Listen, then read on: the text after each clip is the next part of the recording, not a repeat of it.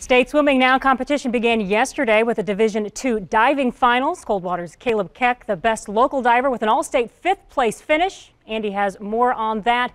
He's in Canton this weekend, actually. Kelly's Poco Loco State Swim Meet report is with us now. Here's what we have to show you from tonight's highlights, and you have a lot more on the web, so make sure you want to go there. Highlights from the girls 200 medley relay. Heat 1, Wapak 6th, OG 7th, Minster 8th. Heat 2 now, Versailles.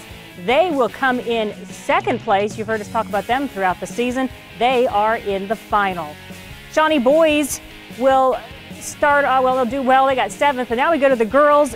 Emily Murphy, she finishes 2nd in the 50, 3rd in the 100. Wapak's Josie Miller and Versailles' Lexi Freeman, they both make the B final in the 50. Boys 50 now.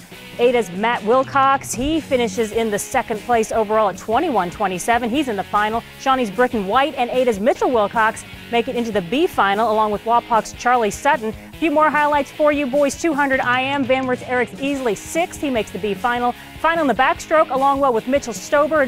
Easley again, a final in the backstroke, as does Versailles' Mitchell Stover as well, and Jared Dubler 10th for the B final. Remember, you can go to WSN.TV to see more of those swimming highlights. More information tomorrow, as well as Sunday 5 p.m. state recap show. And we'll hear from people like Emily Murphy, who is just happy to be back at the state meet again this year. I'm really happy that I saw some time shaved off between now, from districts to now, so I was really pleased to see that.